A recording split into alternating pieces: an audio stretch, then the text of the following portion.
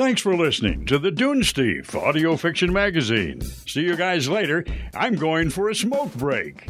Yeah, I'll get it there. Thanks for listening to the Dunesteef Audio Fiction Magazine. And now here's your host, Rish Outfield. It's so bright and vivid. And Big Anklevich. And boom goes the dynamite.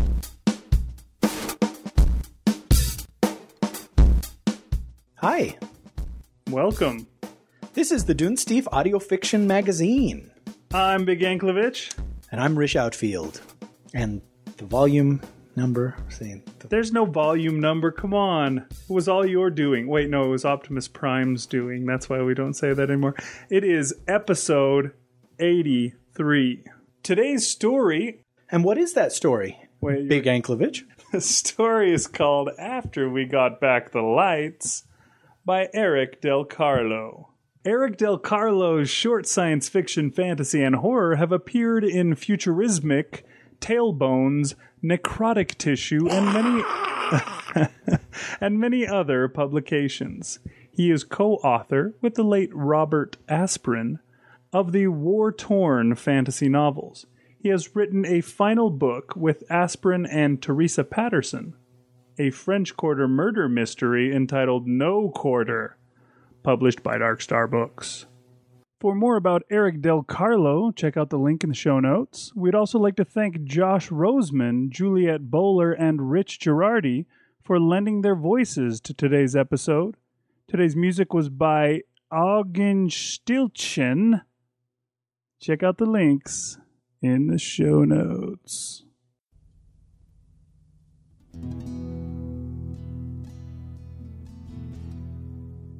After We Got Back the Lights by Eric Del Carlo.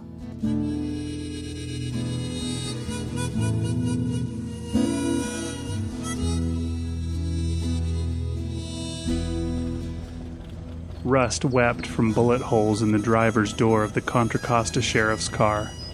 Rooftop rollers wove red and blue, but the siren wasn't going, which would have brought everybody down to the weedy strip of Highway 29, which I didn't want. I had the butt of an autoloader planted on my hip, set to drop into an aggressive posture. Especially if this guy, going to a masquerade as an old-time law enforcement official, made a move for the sidearm strapping his thigh. He had a haircut, a crisp shirt, but for footwear, he sported hiking boots patched with electrical tape. "Shuck," I said. The lawman shook his head, topped with a crumpled straw something that was probably supposed to suggest official headgear. He stooped into his cruiser. Justin Cushenberry, at my left, and also armed, twitched. But I waved him cool with my free hand, and the lawman merely cut the engine. I had nearly forgotten what an engine, internally combusting, sounded like, and it had wholly slipped my mind, or I'd never noticed back then, what a live automobile smelled like, especially on a fine late spring day with the crickets lively in the highway's weeds. The hypnotic roof lights stopped. It's all true, said the law. Indulgent disdain moved the bristles of my beard. I'm not a hard ass, and I don't have aggressions to work out. That's in part why this town has kept me doing what I do all these years. So I didn't tell this guy he was full of shit, that I'd heard stories like his before. I simply quietly told him to get back in his machine and turn it around. He got exasperated for a minute. I flexed my fingers on the shotgun. Shaking his straw-hatted head again, he climbed into the aged vehicle. It was a sight heading back south, like a motorized memory that had gotten loose from the past. Did you see his badge? Justin Cushenberry wanted to know. It was shiny. I wasn't unaffected. As shucks went, it had been a good one. We turned away from the highway.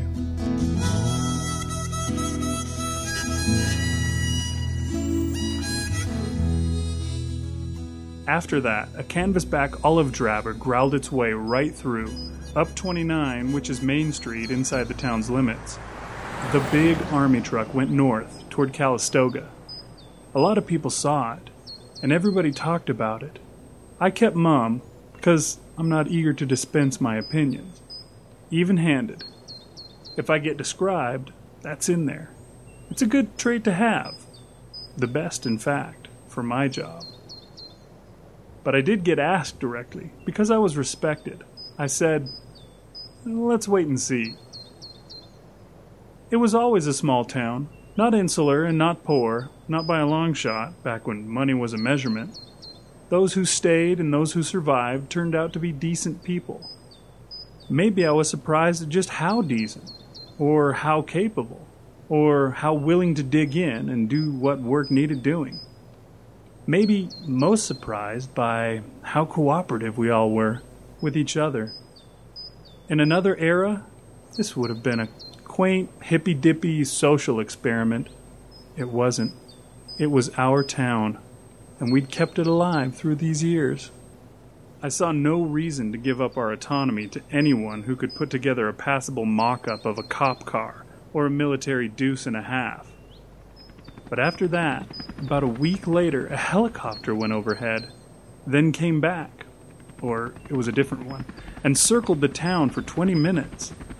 Either these were raiders with access to fuel and technological riches, or else the country was pulling itself back together, and we were going to be citizens of something greater than our township once again.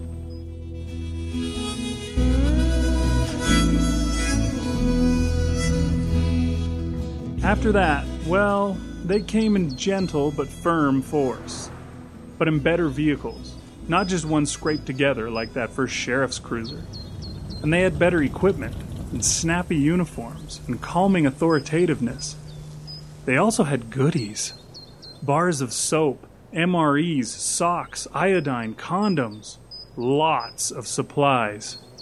Or at least what seemed like an abundance to us who'd had no new manufactured goods for so long.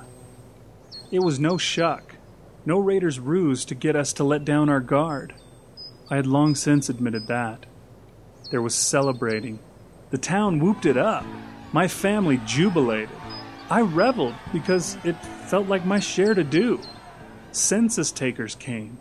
I was asked questions along with everyone else, cautious of the inquiries I was silently waiting on, the crucial questions, the dangerous ones. What did you do to survive?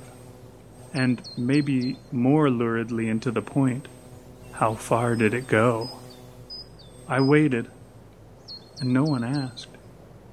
Indeed, I would have been the one to ask, and I already knew the answers. 2.5 months later, with the town circumscribed by a witch's circle of engineers and firefighters, they poured electrical power back into our local grid. No fires were started, and bright, civilized light radiated and streamed. Everyone wept. Every last one of us.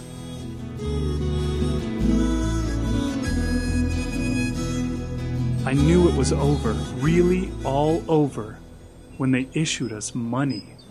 Newly minted bills, gold in color, prettily designed, without any Masonic bullshit. Everybody had an even start. It was like a Monopoly game set to commence. And for me, it felt about as real. But I went along. 29 was being repaved, and people gathered and cheered at the new black, steaming borders of Main Street. Gasoline was at the gas station again. I'd preserved in the garage the tires off our Ford Explorer. Now, lug-nutted them back on, filled the tank. It was like wrangling a stoned bull. I could barely drive it. Emmy, who'd always loved the vehicle, took right to it, as if she'd been driving only last week. There were military all over, going north and south, not all battle-strapped, most, in fact, part of the non-aggressive units of Operation Reconstitution. That was the name, Reconstitution. Somebody put an iota of thought into that descriptive and patriotism-inducing codename. Personnel stopped in our town, friendly in a clipped, sir, ma'am way. One I tried to get chit-chatting told me there would be a presidential election in November. Though I pointed out it was an off year.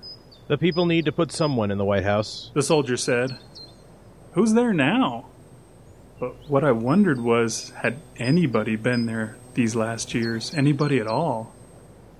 When the power grid went out, when all the things had come apart back then, we'd lost all national awareness. We were just this town and nothing more, or less.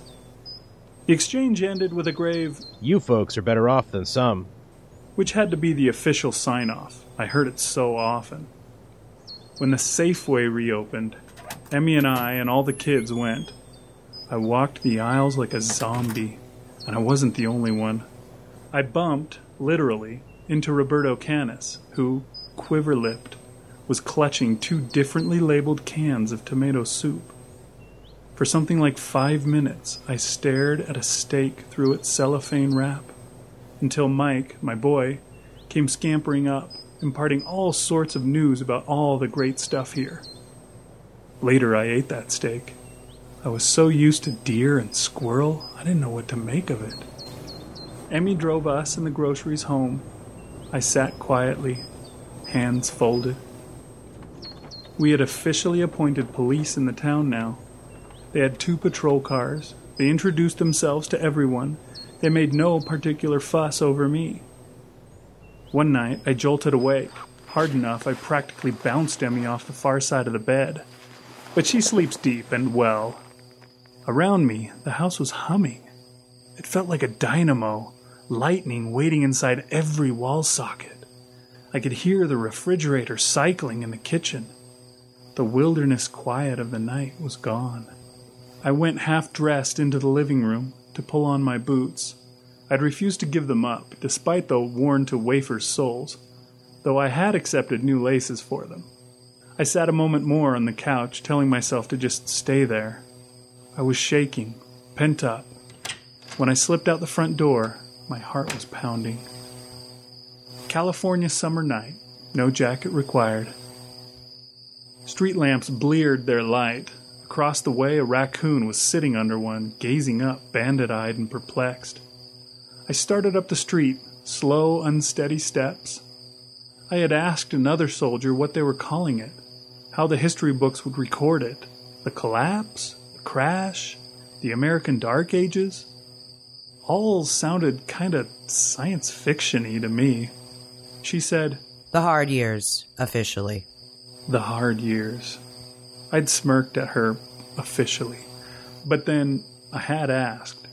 I guess they could have come up with a worse, or at least more overwrought name for what had happened. I ranged out into the warm electrical night, startled by shadows that moon or starlight never would have created. I passed houses I knew everyone who lived in them, but soon new people would come, people returning and relocating. A few insomniac windows were lit, but I saw nobody else out. When I came to the lane that cut between 2 vineyards, I turned down it. Wineries can grow more than grapes, which we found out early on, laying in every comestible crop we could. It was one reason I'd gazed around nonplussed, passing through the Safeway's produce department. Our local fields are Napa County fertile. Not that we'd given up viticulture altogether. Wine was a good trade commodity. Some smart cookie had even thought to put in some pot. Farther along, the dark became more authentic. I had been the one people had looked to, not for sage advice, but when there was trouble. I could face it, handle it. Now, who was I? The lane emptied into a wild lot where poppies grew, away from the streets. Here I stopped, feeling the thumping of my heart ease. I knew where I was, of course.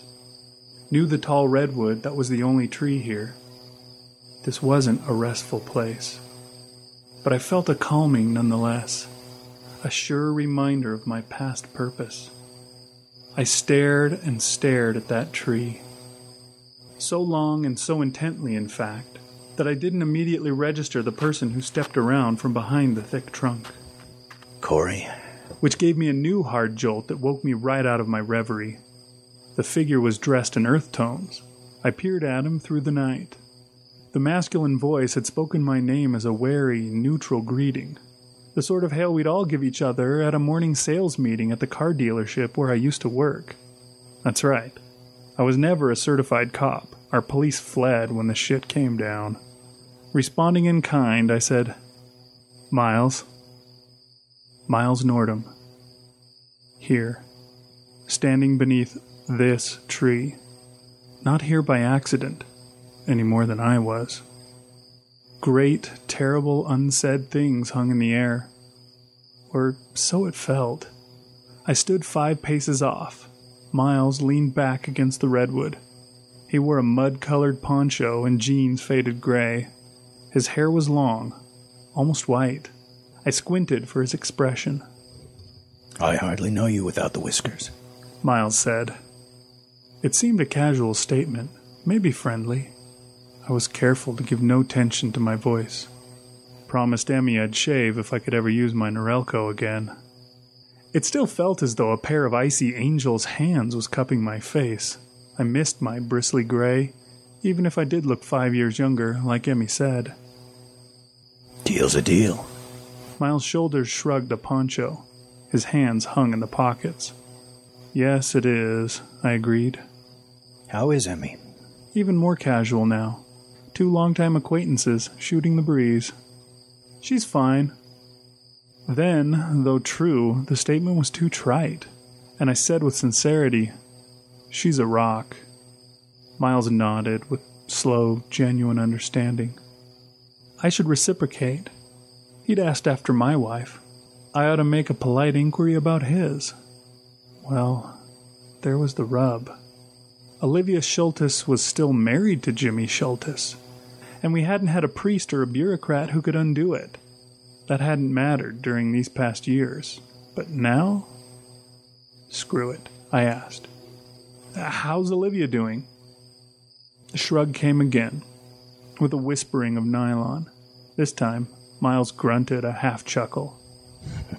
It's like the lights went out a month ago, and now they're back on. No, not quite like that, but she's accepting it, adjusting. We were still 2 men standing out in a lonely dim field in the small hours of the night, when nobody should be here at all. Not here, and certainly not either one of us. My eyes were straying past Miles to the dark rising column of the tree.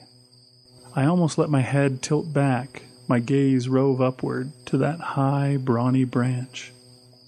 But he spoke again, and again it was chew the fat, down homeness. How's the lungs these days? And I told him. How's your back? And he told me. 2 years ago, I'd had what might have been pneumonia. Miles suffered from lower back trouble, maybe arthritic. Our doctor had been a vet from the local no-kill animal shelter. A good fellow, though. Once our diabetics and the old folks who needed cardiac pills died off, our mortality rate, even for infants, was actually about what it had been in the old days.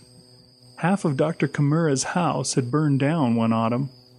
We cut and salvaged timber and built him a bigger place. No zoning crap to slow things up. Took the town 2.5 weeks. Miles, I remembered, did a lot of sanding, since he couldn't handle anything too strenuous. A lull came to our out-of-place tete-a-tete. I could see Miles's features a bit better, aided by the distant spill of streetlights. His brows kept pulling down and together, like he was listening to some internal rhythm. And I didn't know how to break the pause, how to excuse myself the hell away from here. Finally he asked, How are Mike and Zoe? The inflection was just a little off. His hands were still slung in the poncho's pockets. It was, really, one question too many. One past where we could safely pretend to be just conversing. And I didn't like the question, which would have been innocuous coming from anybody but Miles Nordham. The shakiness of earlier was trying to come back. I felt each beat of my heart. I had faced down serious danger over the past several years.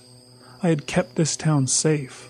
Had all that just vanished with the lights coming back on? I decided I would answer, even though I couldn't. Most certainly could not ask him back this same question. Can't get Mike away from the TV. Zoe wants to go to Seattle. Miles's chuckle was fuller this time, but it still had a queer off-key sound to it. Did you tell her it rains there all the time? Actually, I had. But Seattle, as exotic and far away as any destination ever was, had captured my daughter's imagination. She was 16 and remembered what travel used to be like. I didn't doubt she would go eventually. I knew she wouldn't want to go back to school. She remembered that too well. We had handled education in an informal and effective manner in the town. Most everybody pitched in whenever there was time. Miles had read to the kids from his archaeology texts. I didn't respond to his comment. I was staring at him. He started to shrug again.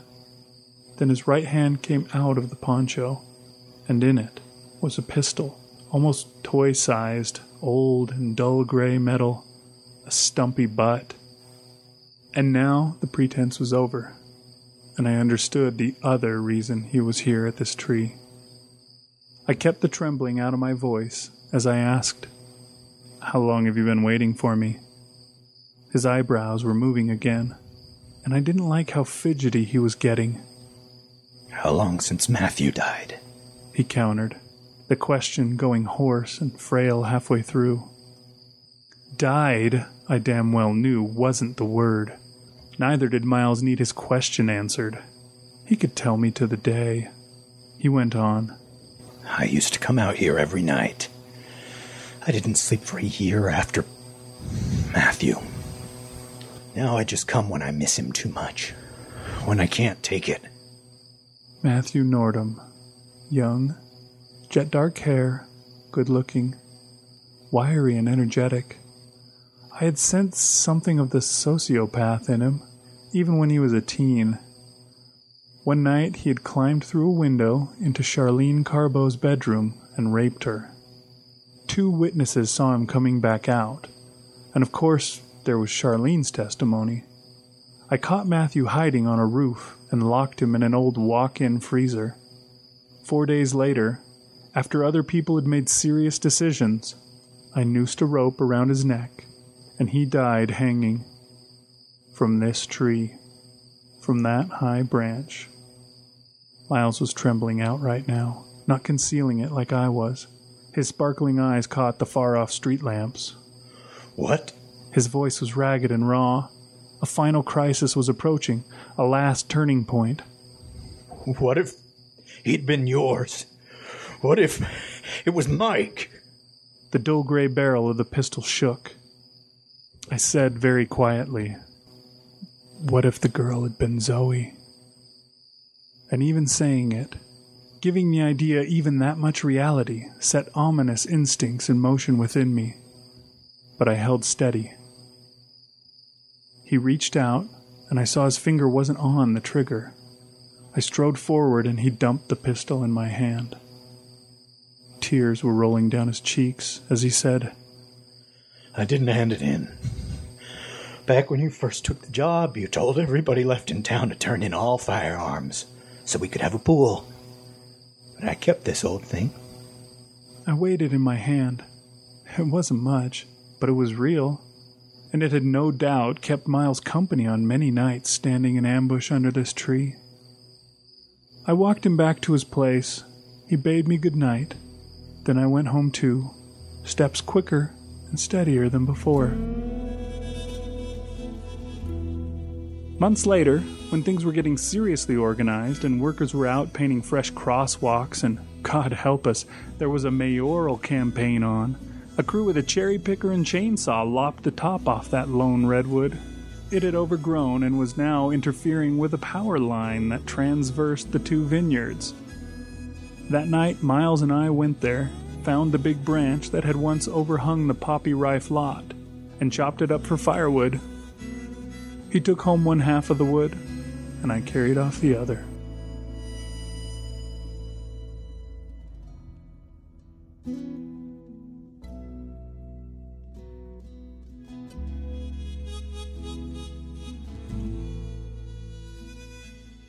Author's Note. Hello, this is Eric Del Carlo, and I wrote After We Got Back the Lights, which was published in Strange Horizons magazine. The story, essentially, is a reversal on a familiar science fiction tale. The government has collapsed, and now, after a period of a few years, it's reasserting itself. Society is coming back. That's an upbeat story. But I wondered, what if it's not such good news for everybody? Not for, say, barbaric people who might have profited during a time of chaos, but rather those who had kept the peace in lieu of any official authority. In particular, one man, the character in this story, who served as the de facto sheriff in his small town, and who now must relinquish that authority. How does he feel about that? What does that do to a man? That's what I asked myself as a writer, and I answered that question with this story.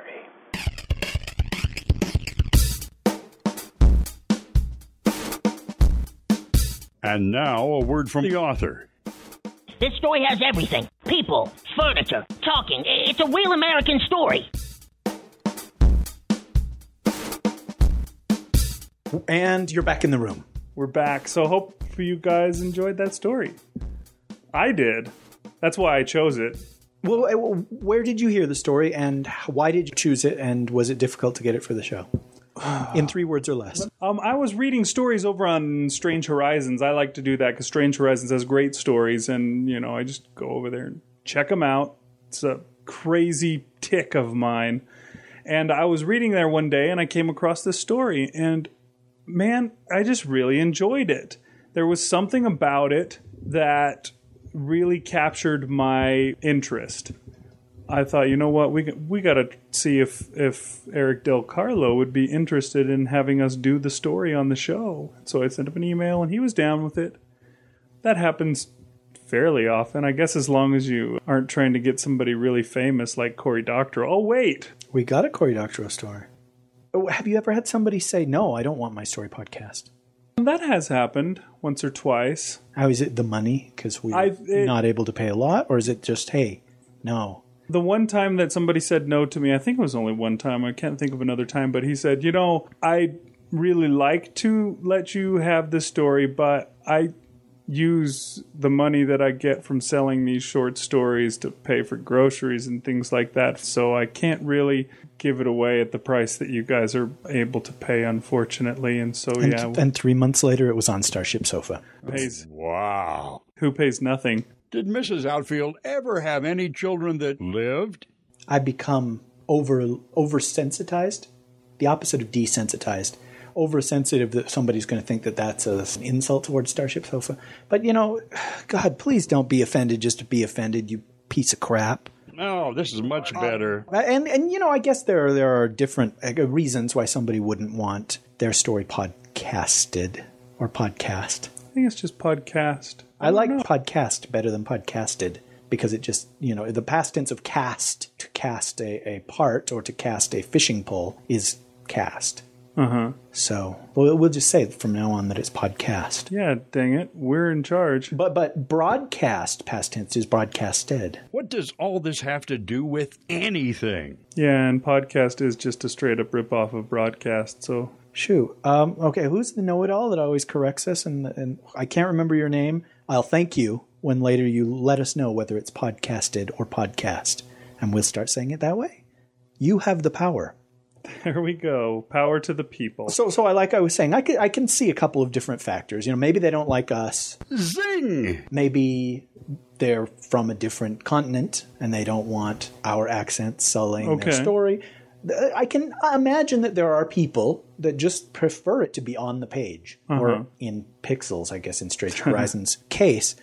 I had a conversation with my friend who believes that if you've listened to an audiobook, you've not actually read the book. If you heard a short story podcast on one of those great podcasts, then you haven't actually read it. And I couldn't disagree any more if he told me that Kesha's voice is melodious and she's just overflowing with talent.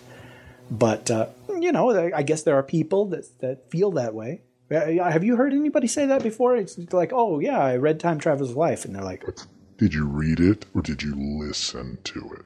I don't think I've ever had anybody say that to me. Sometimes I feel like I need to quantify it to other people, though. Sometimes I'm just like, oh, yeah, I read that book. Well, I didn't actually read it. I listened to it. But kind of, I don't know why I do that.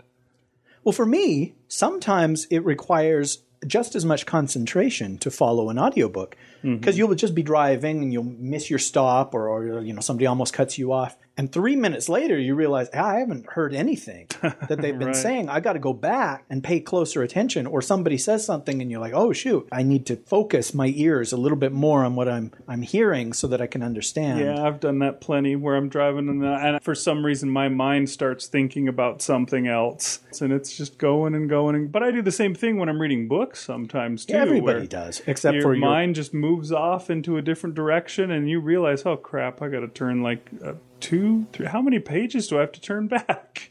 Really? So your eyes continue to go over the page. Yeah, see, mine tend to go over the same sentence over and over and over again when my brain has checked out. So usually I realize, oh, whoops, the train has left the tracks. Okay, so Eric Del Carlo, how did you contact this guy? Oh, you can find anybody's email address if you've got a Google. Oh, okay. That's all it really takes these days, it seems. At least somebody who wants to be known, like an author, will have a tendency to have a page with the contact information. It's pretty simple, usually, if you want to contact somebody these days. You don't even have to look up their address and send them mail out like you used to have to be a fan. But yeah, I just sent him an email, and he said, yeah, that sounds great. Go ahead and go for it. And there you go.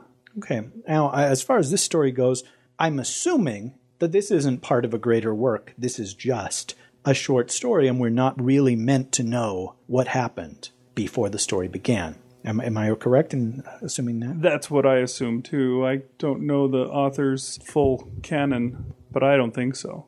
That was one of the things that I liked best about it, that it was after the hard years. It is. Everything's coming back, and it's the things that they remember from years before. Some people may know, because I've blogged about it, within the last year, I've been on a diet a few times. And this is a smaller version of what these people, I'm sure, went through. But when you're on a diet, you're restricted to what you can eat. You're only allowed to eat this or that. My diet had, no sugar was allowed, no carbohydrates were allowed, etc. And then when you finally are able to come off of it, you have to come back off of it slowly so you can start eating more calories, but you still can't have sugar and carbohydrates. And then, you can slowly work in the carbs, etc. And it's kind of like this life that these people must have led. Suddenly all the things that they took for granted were snatched away from them. They all just crumbled and went away. They had no power. They had no grocery stores anymore. They had to suddenly start growing their own food. They probably ate out of cans for a long time until they were able to produce something, and they grew their own food, and suddenly the world just went back 100 years and their iPhones and all that crap stopped working and they just had to live without it.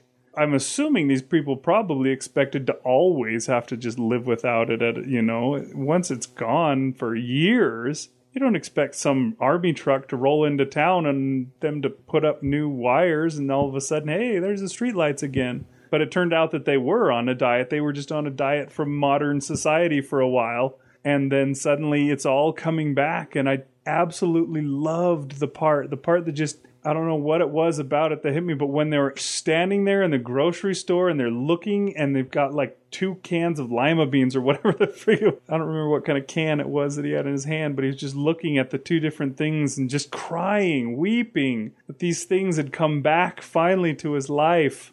That was just a moving thing to me for some reason. Maybe I just love food too much. No, I can't wait for the description of this episode when I'll say, plus, Big Anklevich compares dieting to nuclear holocaust. There you go. You can make a comparison from one thing to another no matter what. And yeah, I do remember during those hard years, those hard months when you were dieting this year, we would get together for our traditional pre-podcasting meal. And yeah, you just couldn't eat. That was it. It's like, oh, no, I'll watch you eat. What's that sound? Nothing. Has somebody read the Necronomicon around here? What is that noise? And it's the alien being that is housed in my lower intestine. Yeah, making that noise now. And when finally, my diet phase 6 or whatever hits next weekend, we can go to Wendy's or something like that. And you were just so looking forward to that and so happy that you practically were crying when you were able to just order what you wanted off the menu. It's kind of amazing. I don't know if you've done a full-on diet like that, or if you've just like, I need to lose weight, so I'm going to eat more healthy, and so you try and eat more healthy. But doing a diet, I'd never done this before this year. This is just not something I'd ever considered. And maybe that was why I was almost 300 pounds. But and now it's time for a very special episode of Blossom. Because you're just prohibited to do these things. You can do them. It's not like the police are going to arrest you or something like that. But it's going to ruin the whole point of doing the diet in the first place when you start gaining weight instead of losing it. Lunchy munchies? But it's you wouldn't believe, how often opportunities come up for you to eat cake or drink soda or have a cookie, etc., etc. I mean, we did that for like 4 weeks. How many times, I swear it's every day. And I am not, as I said, I was almost 300 pounds, not one of those people that just says, oh no, I'm fine, let me turn that down. I'm one of those persons that always takes part in one of those things. For me to turn that thing down, you look at it so wistfully and you're just like, oh. And you go to somebody's house like, hey, who wants a cookie? And be like, I do so bad want a cookie. You want some more cheesy poofs, hon? Yeah, I want a cheesy poof. It was a difficult thing for me. I was never somebody who exerted any self-control in my life, especially when it came to food. So just a completely different thing. And now in the case of these people, in their nuclear holocaust, which we have no idea exactly really what happened. Maybe it was the super flu, or maybe it was something else. Who knows? But these people didn't have the opportunity to have those things anymore. And once they were gone because nobody was out there making more Cheetos in the Cheetos factory. Yeah, gosh, that would be hard. And I think that would be obviously 100 times harder than a diet, because a diet's for a couple weeks. It's a short-term thing. And then when it's over, you can sort of go back to living the way you were before. Of course, if you want to keep the weight off, you don't want to go completely back to the way you were before, but you can go back and you can eat that sugar sometimes. But these poor people, you didn't. And then when all of a sudden it turns out that wasn't the case, it really was just a diet. They were only on it for a short period of time and it was over. And the tears that they wept was, I don't know, I really liked that part. I assume there are other things you could compare it to if you were ever living overseas on a student exchange program, or you were visiting a third world country for the Peace Corps, or you were in prison. These are all things that when they end, suddenly everything tastes better. Suddenly you're just blown away. It's like, holy cow, there are barbecued flavor Fritos? You're back in America and you're like, oh, root beer. I haven't had root beer in years. I haven't not been raped at night for so long. That's it, Rish. Nigel just turned off the show. So I think anybody can relate to this story. What I thought about, you mentioned the super flu a second ago, but The Stand was one of the seminal books that I read by Stephen King. Yeah, and me too. There's this point about 2/3 of the way through the book where all of the survivors, the surviving main characters, where all of the good surviving main characters have gone to Boulder, Colorado, and they've made this community and tried to bring everything back to the way it was before. And I think it's the high point of the whole book when finally they manage to get this power plant back online, and suddenly Boulder has electricity again, and you can have refrigerated food, and you can, have light at night. It's just this great, look what we have done, we're back moment. And King has said in interviews that he didn't know where the story was going. He's one of those writers. Mm-hmm. And when he got to that moment, he came to this realization that these people had learned nothing and that they deserved to all be brought down again. And when he realized the hubris of them all caring about electricity and thinking that that was a big deal. And let's put things back the way they were before, that they had not learned their lesson and that things were going to have to end tragically for them. So he came up with a subplot about the town going kablooey. And that always really bothered me to hear that, because there's a palpable joy when that happens, when it's like, okay, we are on our way. The worst is behind us kind of thing. That sigh of relief that you can breathe when the power comes back on. And so just the very title of this story reminds me of that moment. Yeah, I couldn't disagree with him more. I mean, just the modern conveniences and all that, all the crap that everybody has that people feel so entitled about. Okay, that is irritating, the iPhone or the GPS that tells you turn right or, whatever it might be. But it's just, electricity isn't one of those things. The power to be warm in the wintertime, I mean, that's not a luxury. That's a necessity, in my opinion. And so I just never really understood that. But, he wrote a great book. Yeah. And who knows how things would have been different had he thought it through, had he done a darn outline at the very beginning. I really love the post-apocalyptic science fiction, post-apocalyptic fantasy, which I guess there's some. And what about this, which is post-apocalyptic? This would be double post, yes. And I like that too. Just so often, and I probably complained about this before and you've cut it out, but so often science fiction, especially the mainstream science fiction that they play on Escape Pod, is just so negative about what the world is going to and how nasty people are and all that stuff. Oh, wait, OT, can you cut that out, please? Sure, big Anklevich. Anything to irritate Rish Outfield is my pleasure. Thank you. I'd forgotten it. It startled me when he spoke there because I'm just used to the farting and beeping coming from over there. So now, yeah. But so often, it's like human beings are just assholes. We are parasites. We destroy our planet and we're going to move to other planets and destroy them and screw each other over and murder and rape. Just every once in a while, I like to read something where it says, I understand that there are some people like that, but there are also good people that would protect the weak, that would pull up the people who are stumbling and say, come on, I got your back. Let's go. You can make it. And we had talked about the writer, and I'm sure you can remember his name, who's a champion of positive science fiction. All right. That was Jason Stoddard, I think, was his thing. And I'm not saying that we won't run stories about, people are bad even in the year 3000. But it's just... Because that's true, too. It's something that my mom would always say, when I went off to college, when I went to prison. And she would always tell me that no matter where you go, you will find good people. It's a sort of optimistic credo, Clearwater. It's a revival that she would always invoke.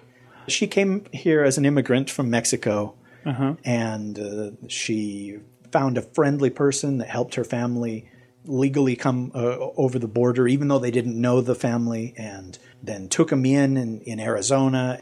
Just everywhere she would go, she said she would find people that just welcomed her with open arms and says, oh, here, have some of mine, and people like that. And she was just sure that there is good in every town, in every city, in every block. Not just in America, but, in other countries as well. And I guess that's probably the case because there are just so many people. Right. And we haven't blown ourselves up yet. So there have to be good people in all corners of life, all walks of life. That's what people say. But I just the idea that we came really close to going out. Whatever the situation was in this story, whether it was the superflu or the rage virus or aliens or I don't know, maybe just terrible drought or the recession became a depression, became a holocaust, that there are some people that were strong enough to just soldier through it and then help everybody else get back. Be alive again. And I wonder if this happened to us. Would you go back? Would things go back to the way they were? Or would everybody who made it through be so changed that life would forever be different? I think it would forever be different, at least in many ways. I don't know. I'm sure people would still want to have Cheetos again, stuff like that. Mountain Dew. D&D games. Yeah, these are the... Oh, I realized what you did there. Your buddy, Dean Wesley Smith, referred to people that grew up in the 80s and 90s as the entitlement generation in something I read just yesterday. Oh, yeah. And I've complained about that a lot, which is the kids today, they feel so entitled that, they deserve everything. But the fact that I grew up in the 80s means that I'm among them. And I, too, am entitled. And I don't know what true poverty is or true hard work is or the hopelessness. I mean, obviously, every morning when I wake up, it's a struggle to get out of bed because what do I have to look forward to? But utter, thick, brown hopelessness, that is alien to me. And I know I'm not strong enough to be able to survive something like that. You're used to the runny kind of hopelessness. Sorry to hear about your ass. Yeah, the hopelessness that I look forward to every single day and every weekend is sort of a greenish tinge. There's a little bit of yellow in there. It's not so thick. It's more runny like that. It's kind of like Jell-O when it's not quite done. I see. But it does have chunks of fruit in it, though. You are. The Parsec-nominated Dunesteef team, folks. You have no idea. It's funny that whole thing, because my wife, she has mentioned that, she's run into this at her job where, she works in retail. She's kind of working as a manager in retail. And the folks that are in retail are generally the people, they're not the college graduates. They're the people that, never put in the work to get a college degree. And therefore, they are less trained, I guess, in doing work and that kind of thing. But the people that she gets to work, she just pulls her hair out trying to get these people just to do the basic things that you would do if you had a job, just to show up to work every day when you're scheduled, show up at least somewhere near the time that you're supposed to show up, et cetera, et cetera. And she was saying that somebody had told her that Generation X was the last generation that knew how to work hard. I don't know if that's true or not. Where's the cutoff between X and Y? I'm not sure.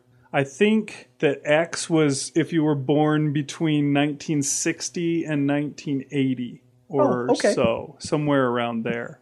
But yeah, I don't know what the deal is with that. I always used to think Generation X was the young, hip people, but apparently that's not the case anymore. I'm old and unhip now. That is something in as each generation goes, it gets, I think, more and more that way. Like you said, Dean Wesley Smith said it was people who grew up in the 80s and 90s, and it was probably because he grew up earlier than that.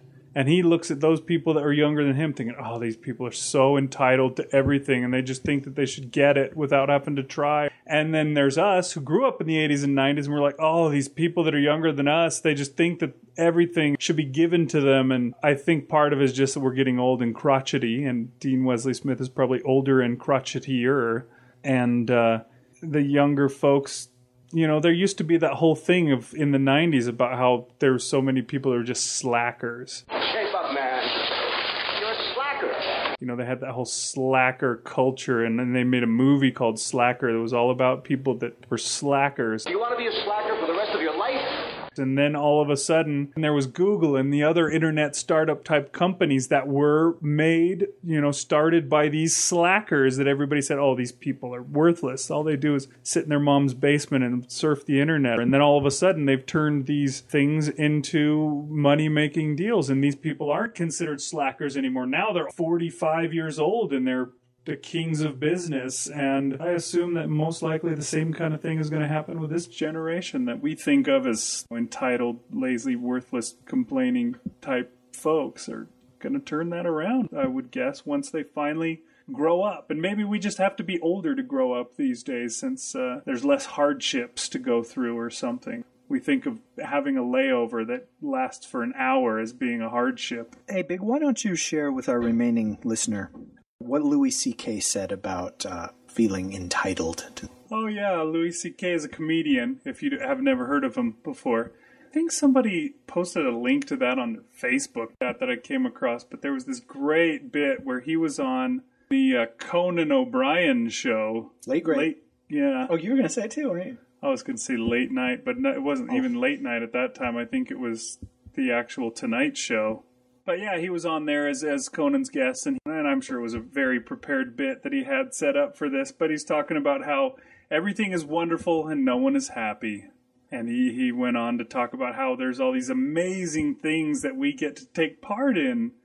Being able to fly in an airplane, for example, you know, we can get in an airplane and we can fly all the way across the country in a matter of like 4 or 5 hours. And 100 years ago, people were friggin' hitching wagons to oxen to go across the country. Or it took the rest of your life, I think I remember him saying. At the very least, they were getting on some freaking ancient steam engine and going across the country on the railroad, and it took days. And yeah, there's just so many things, you know. And he got onto a plane once, and the stewardess announces that they had free Wi-Fi internet that you could use while on the plane.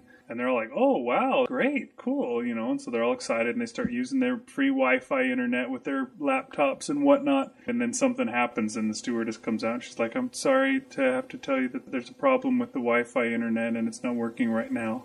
And some kid next to him is just like, pfft, bullshit.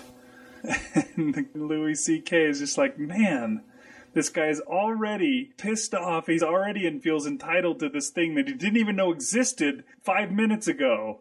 I don't know. That maybe that's the way the world is going. Maybe not. Maybe it's just Americans that are that way. I don't know. So what did you think of the story? We've talked a little bit about that we don't know what happened, whether it was a super flu or a nuclear holocaust or a... Rage-infested monkeys. Rage-infested... There could be that. We don't know what's brought the society to the end and brought on the hard years. What did you think of that? Do you think that worked? I think in a story like this, it was fine. And I have read stories before. I was telling you about Cormac McCarthy's The Road, when we were on the road, when we were driving. Is that irony? See, I don't ever...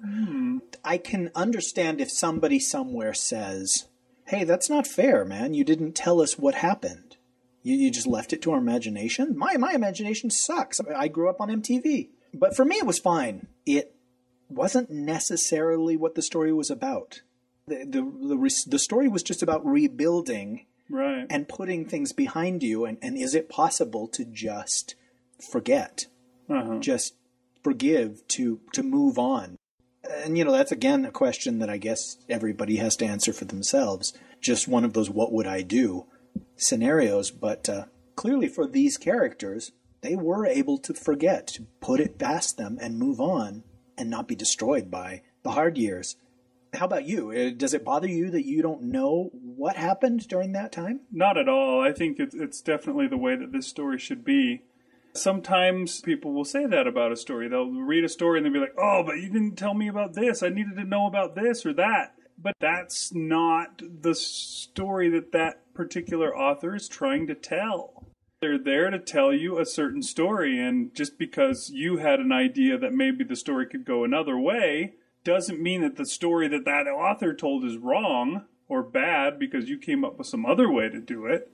I think what it means is you need to go and write the story that you came up with and quit complaining about somebody else's story and saying it didn't go the way you wanted it to. Because, you know, if it goes the way you wanted it to, it's probably not very good.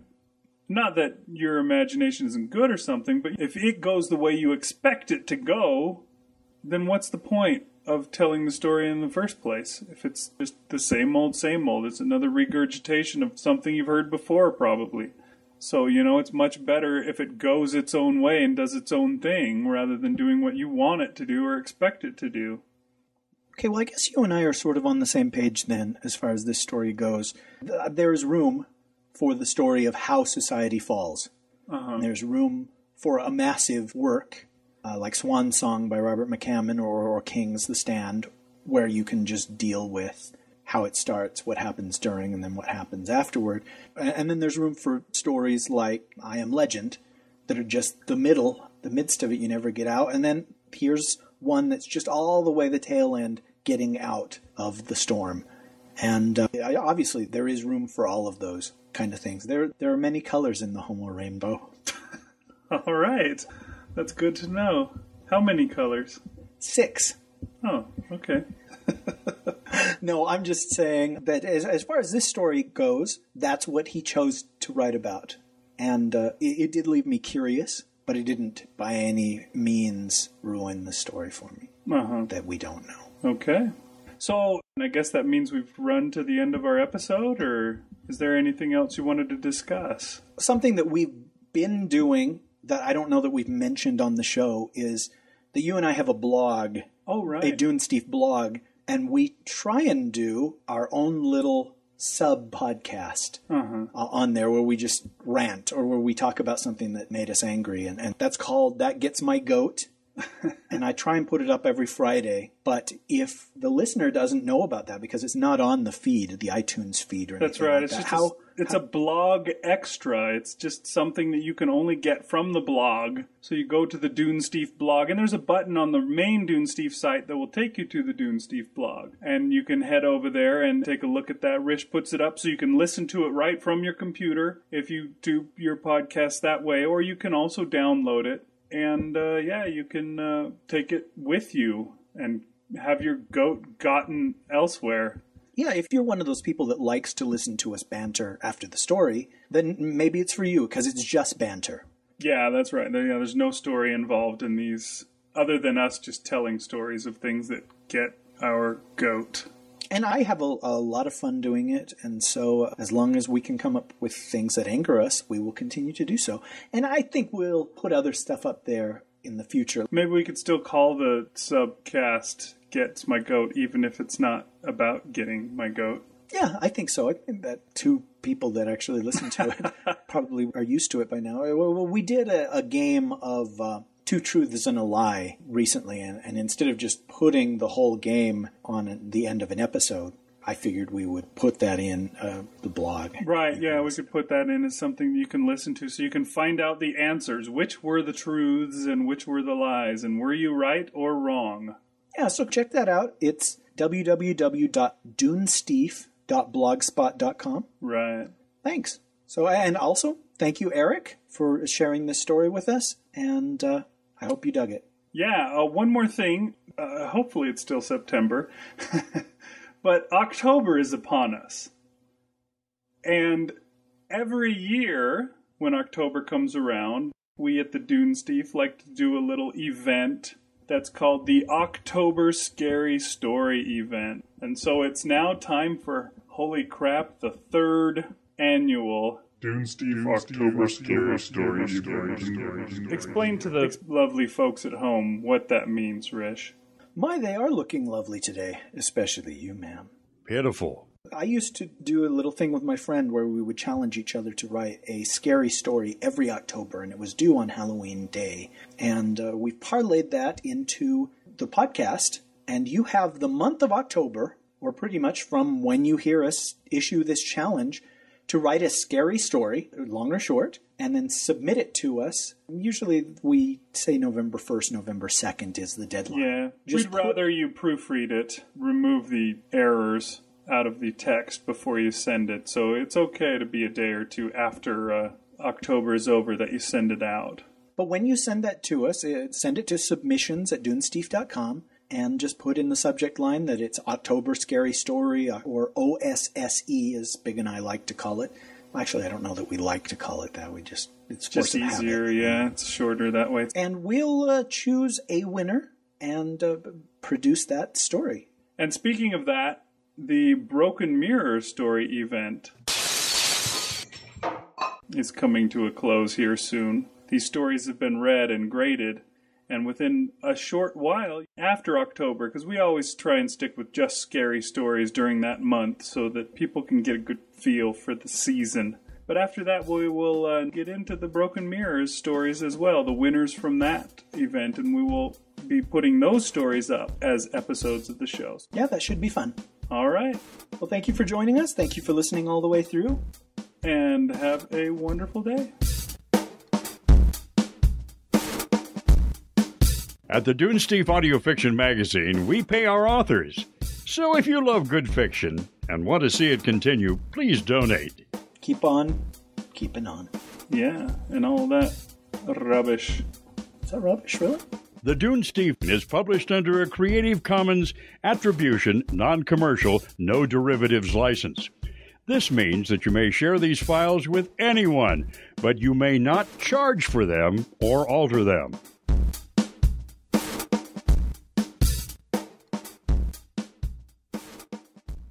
Take 2. Old and dull gray metal. A stumpy butt. You're a stumpy butt.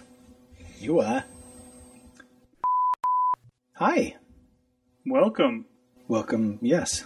Let's see, I don't know how to start. I've always started with welcome to the Dunesteef. This is the Dunesteef Audio Fiction Magazine. All right. Oh, and then I say I'm Rish Outfield. Oh, is that? Well, I we're guess all I've out just of order. Oh my gosh. Just started. This is our very first episode. We'll tell you a little bit about ourselves and what you can expect in the future from this new podcast. Today we have a story. That's what you can expect from today's podcast. What is that story, Big Anklevich? Well, let me tell you. Should we have had the asshole robot get a chance to introduce itself, or? We have a story today. That's what you can look forward to. And what is that story, Big Anklevich? And what is that story, Big Anklevich? I think you were talking when I said that. The story is called After We Got Back the Lights. Who would we like to thank this week? Obviously, Roger Superana. No author's note. Yeah, we never had one without an author's note. No, we haven't. Yeah, in 83 episodes so far. Although maybe we can have Optimus Prime come and say, "Hey, boys, stop these damned author's notes. They suck." Not only do they not suck, other podcasts are doing it now. And you hear Alistair Stewart say, "We talked to Michael about the writing of this story, and he said, I like having sex with many strange women. All and right, I promise you it's true."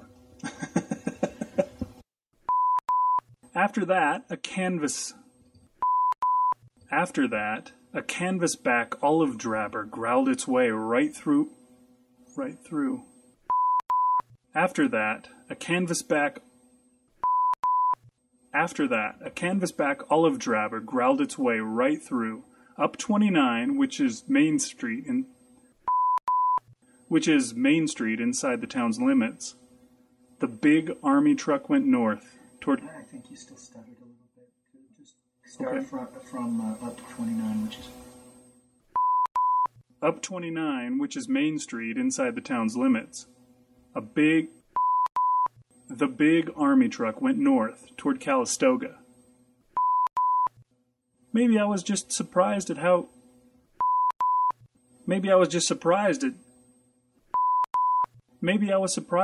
how decent, or how capable, or how willing to dig in and do work that.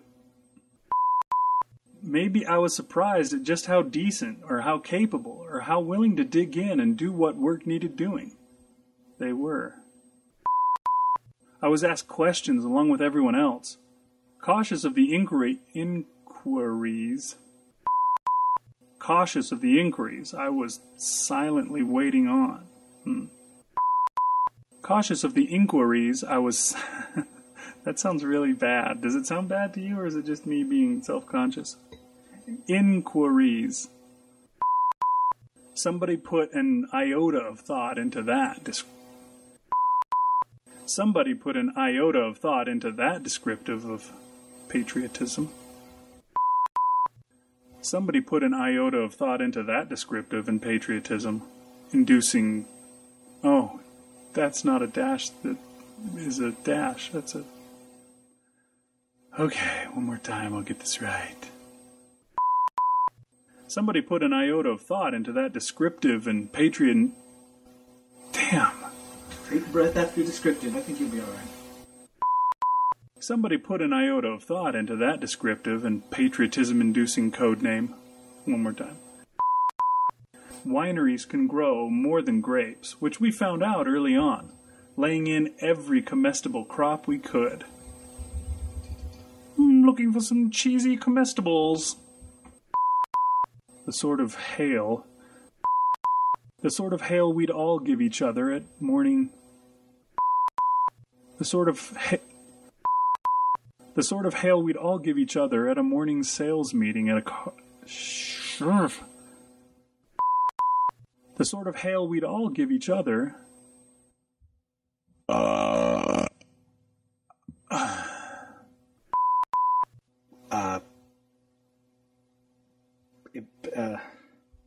Event.